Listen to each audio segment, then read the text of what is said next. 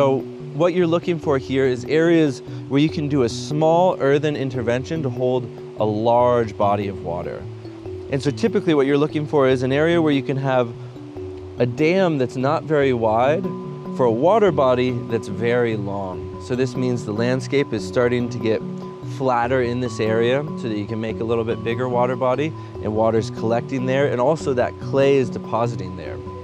And then also you're typically trying to close the gate at the bottom of a valley or a gully. So if there's a gully forming like this, and you can build a little dam here that holds water through a big portion of that landscape, that's a really efficient way to hold water.